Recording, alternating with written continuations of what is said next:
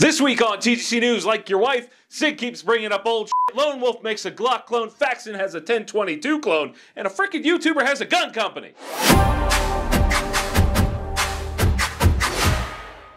Welcome back to another episode of the Gun Collective News, the only gun news show that covers things that you actually care about. My name is Jon Patton, and we are on location at the Dangerous Freedom Studios here in Colorado. I've got my good friend Sean Heron behind the camera, the host of Dangerous Freedom on YouTube, and he is sort of chomping at the bit back there, right? Something like that? I said I didn't want to do this. Anyway, he is going to jump in and help me tackle the news. Are you ready? No? Tough shit. Here we go. First up this week, Daddy Warbucks, aka Sig Sauer, has released a new Custom Works version of their P210 carry pistol.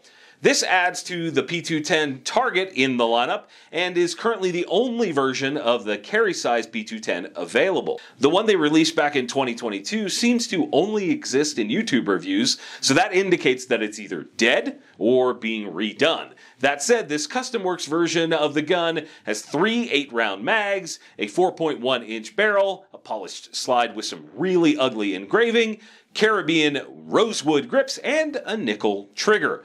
Minus the engraving, I actually think it's beautiful. I love the sort of modernized versions of classic guns, and I really do love the grips on this thing.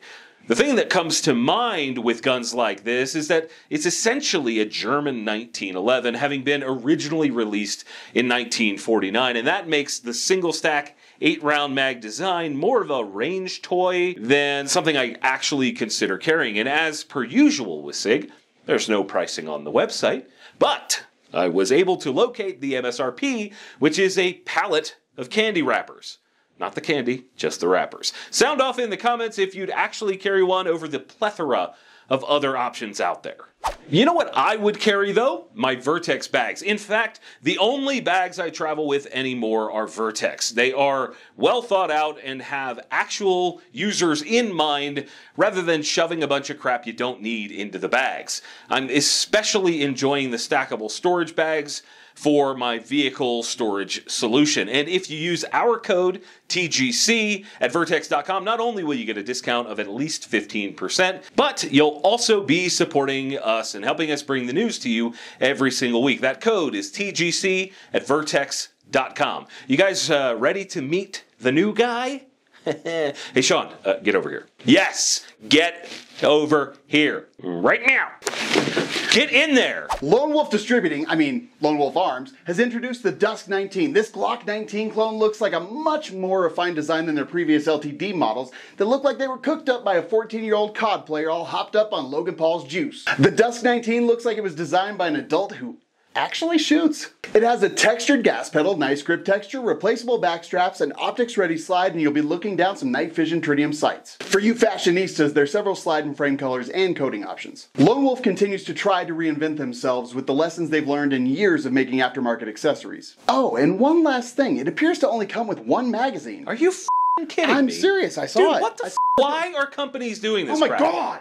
It popped into the market at about $650 retail, which means that the reigning champ of the Glock clone space, the PSA Dagger, is half the price. Start a fight in the comments. Faxon is back in the news with a new version of the FX22 rifle. If you couldn't tell, this is a 1022 clone. I'll run down the basics. 16-inch fluted barrel, Faxon's own receiver setup with a pick rail on top, a Ruger BX22 trigger, and the MSRP lands on this at 1,400 credits for the rifle version and 1,200 for the no one's gonna buy this version. What I find absolutely fascinating is that you can buy essentially the same gun from Grey Birch swapped with a carbon barrel for $100 less than the Faxon, and the steel barrel version had an MSRP of $1,000. I would much rather have that one over the Faxon pretty much any day of the week. Not only that, but you can acquire virtually the same gun at Brownells for around $1,200. For only slightly more dollars, you get into the sort of more affordable end of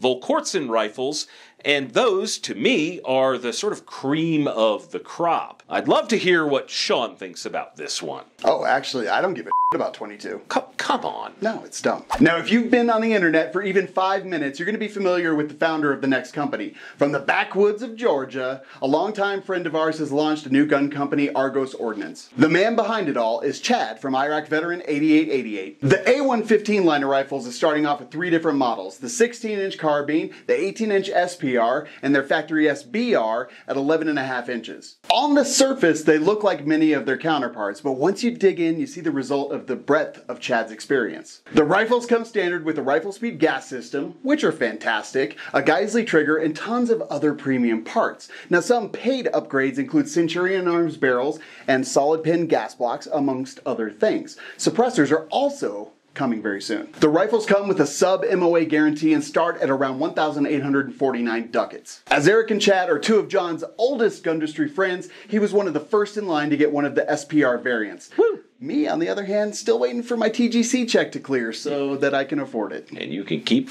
waiting. And speaking of checks, it would be rad if you helped us keep the show going by using our code TGC at vertex.com. All right. Get the hell out of here. You're doing too good at this. Next up this week, the end.